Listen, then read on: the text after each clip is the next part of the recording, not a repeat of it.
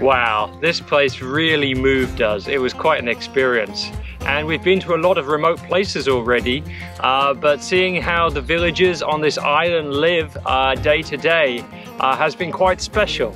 We've had probably about half the village come up to us by now in their little kayaks and canoes and fishing pangas, wanting to trade stuff with us, which is just a sign of how difficult I think their life is on this island. It's very remote and extremely difficult to access any shops and services on the mainland. Despite that though, everyone seems extremely friendly and really happy.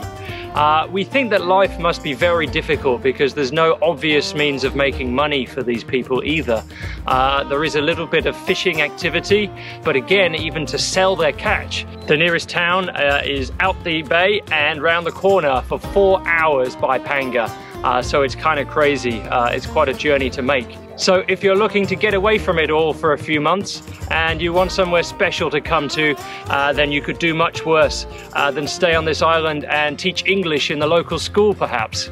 I think it's a really special community. There's not many places like this left in the world, and it was really humbling for us to witness island life here for just a few days.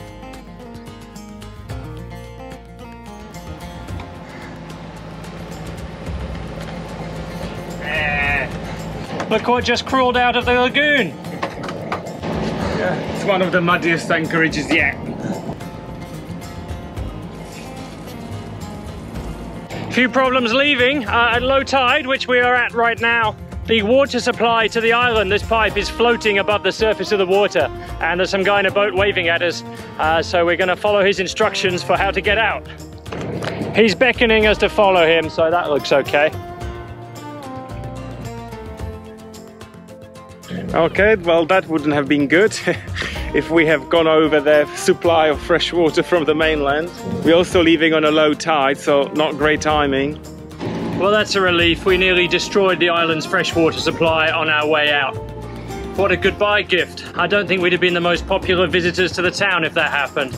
And maybe future boaters wouldn't quite be so welcome. What's today's fishing strategy then? Same one as every day, I see.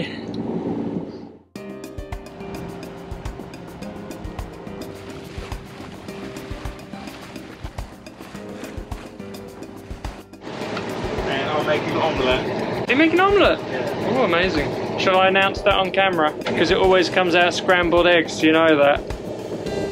For sailors, of course, we always complain that there are only 3 types of wind. Too much, not enough, and just the right amount from the wrong direction. And today we have just the right amount from exactly the wrong direction.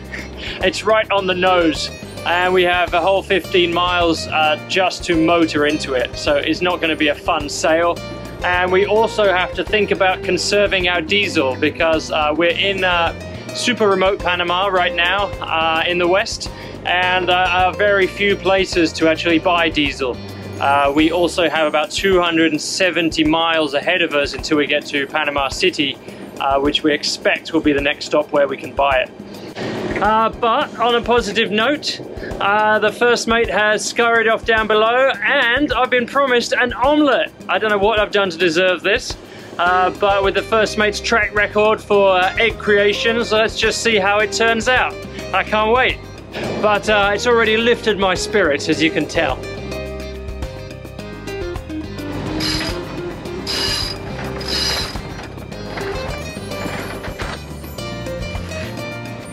It's looking really good. The wind's come round just enough. I think we can hold a course and stay far enough away from the coast, but also make some progress towards Isla Catalina. Woohoo!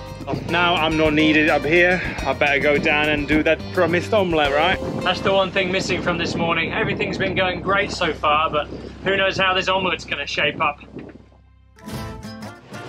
Here we are. Perfect omelette as requested. Look at that. Great wind and a great breakfast.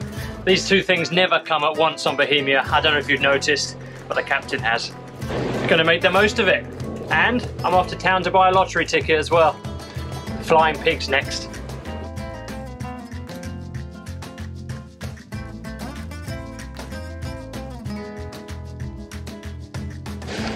Nothing. It's official. There's no fish in Panama. All gone.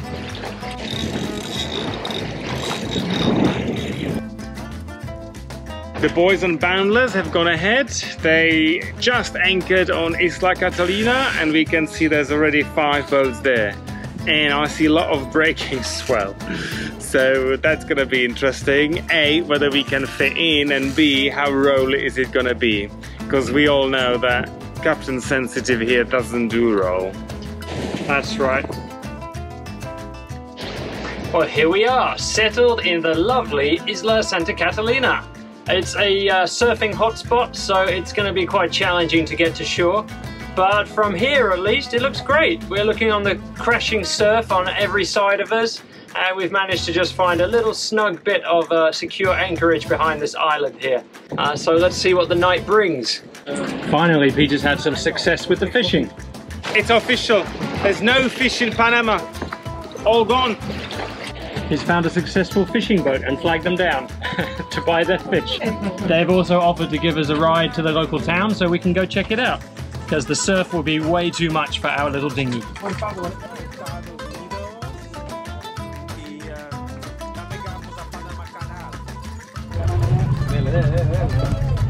Now this is what I call an Uber.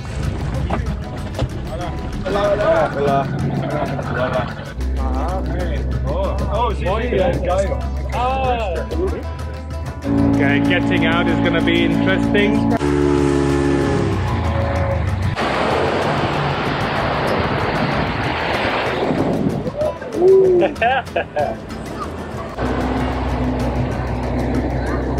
Our dinghy wouldn't manage, that's for sure.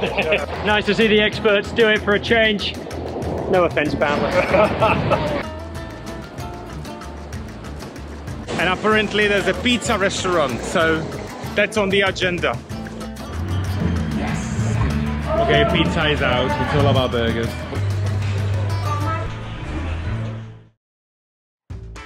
Well, goodbye to Isla Catalina. It was a lovely anchorage in the end, despite the captain's fears when he first arrived and saw all the swell breaking over this reef on both sides of the island and coming straight into the anchorage. Most of that dissipated after the high tide went away. Now though, onwards to the next destination. We're taking the opportunity, while there's still some wind, we're going to visit the next anchorage, which is on the edge of a banana plantation, I hear. So banana splits coming right up. I better get on with that whipped cream then. Let's hope that this passage is going to be very rolly to help me whip it. Well, this is a good sign. We are only 2 minutes away from the anchorage and both sails are up. The engine is off, so Captain will be happy. That's right. Captain's happy whenever the engine's off and the sails are out. And today he's delighted. Only 10 minutes out of the anchorage as well. And he may get banana split later. What a day. If he plays his cards right.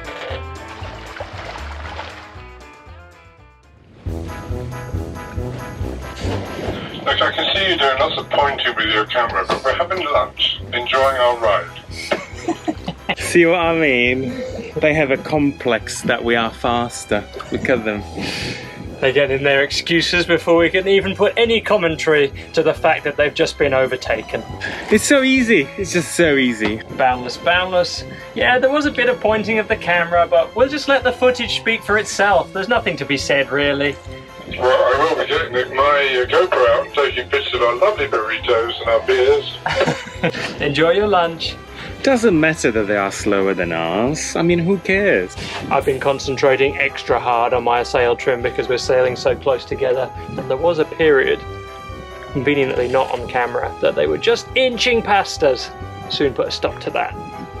Well, you know, you either got it or you don't. Enjoy your sandwiches! Well, that was priceless. I was just about to diss them and say how slow they are when Julian came on the radio. Look at that smile on his face, huh? I'm trying my best to hide it. Try harder. Let me tell you, it's always competition when two boats get together. Friends, no friends, family members. The gloves are off. And there's no guarantees on which boat between the two of us is going to be the faster one. It's down to like inches of adjustment on the sail trim. So Captain's hard work paid off this time. Well, we took our eyes off them for a moment and they just zoomed up behind us out of nowhere and even took the windward position. I don't know how that could possibly happen without a bit of diesel assistance.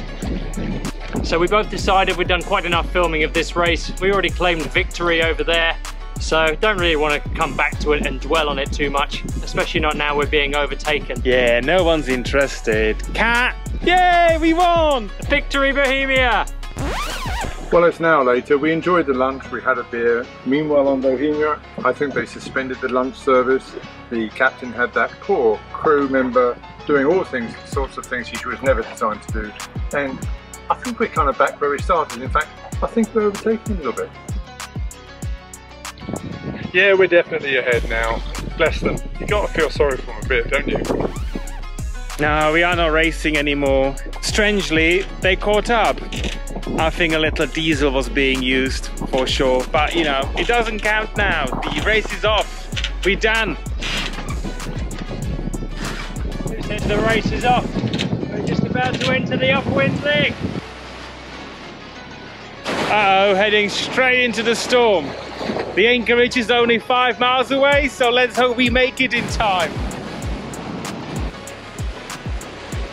Now it's a race against the storm.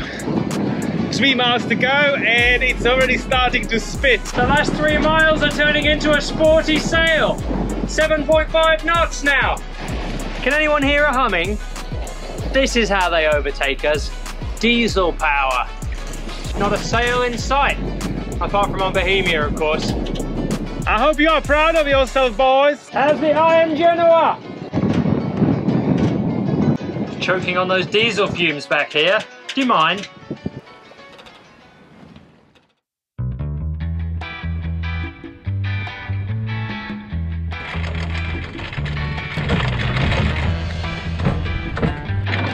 Okay, Jose got stuck. I'm gonna rip that windlass out one day. Let me tell you that. It jammed again. We really need to change this snubber situation because there's just twists everywhere. It just happens so often. It's crazy. It's crazy. I'm now using the winch handle to hold the chain to get the twists out of it before it goes through the windlass. I need to send a formal complaint to the captain. Well, we're in and we made it just in time before the rainstorm hits. Hopefully it's not going to be too heavy, but we have been hearing the crack of thunder the last 2 hours of this sail. So let's see what happens. There's always some drama on Bohemia, and today it was the windlass. I do hear that the captain's about to receive a formal letter of complaint, so let's see how that goes. And let's hope that the first mate's banana split lives up to expectations, or there'll be complaint letters all around. I don't think so. With his performance, he's more on a track for a split. Separation station. I'm ready to walk off anytime now. But first I need to learn how to walk on water. I hear it's been done before, so you know. Well, he's already covered making it into wine, so why not? Go for the full set. That's it, I'm gonna do it. But not today. As we say on Bohemia, one step at a time. Oh, there's a lot of carrots. Wait! And off we go into a bright new future. Don't leave me! Jesus! Quite literally.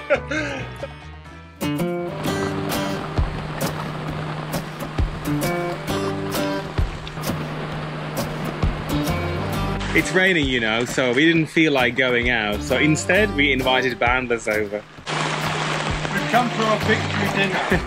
You guys tried very hard today. I thought you did very well. We're very proud of your efforts. Oh, it's the victory dinner they came to claim. I'm getting used. The boys are very generous today. Not only they made bread, they also brought another boxed wine. Only the best. That's a good one. Cloth.